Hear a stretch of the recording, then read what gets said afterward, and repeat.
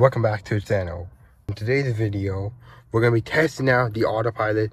Case, we want to start it from Leeds intersection, and because we're just screwing around, we can activate that puppy right now. And when we did, it automatically put 111.9 in for us. We're good.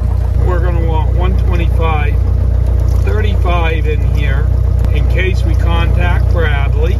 We're going to come back over. That's the picture of what we're doing. Now, we're going to set our heading bug to 3.2. That's the runway we're taking off. And we're going to set our altitude to 3,000 feet because that's where we're going to go. Now, because the autopilot is off, we don't have anything showing up here at all, and we will in a minute. Traffic, Skyhawk 35586 is back taxiing 32 Northampton.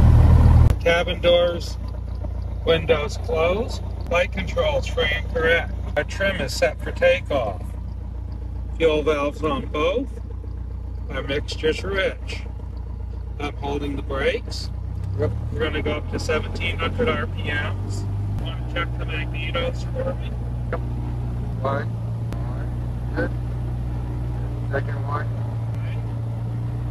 Good. Then copy. They have no suction gauge, but our amp-meter's working. All the way back to idle. I hit the go-around button. Yep. I get my command bars. They command me to go to 7 degrees nose high. We're going to get it full power. The speed comes up, and if we bring it in the command bar, then the whole airplane is going to be doing exactly what I think it's going to should be.